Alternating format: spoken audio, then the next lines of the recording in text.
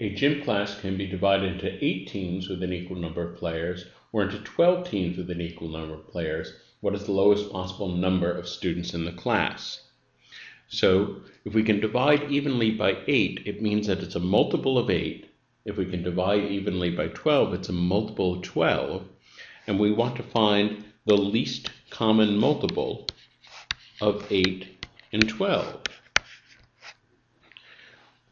Well, you might be able to get this by guess and check, but I'll show you a procedure.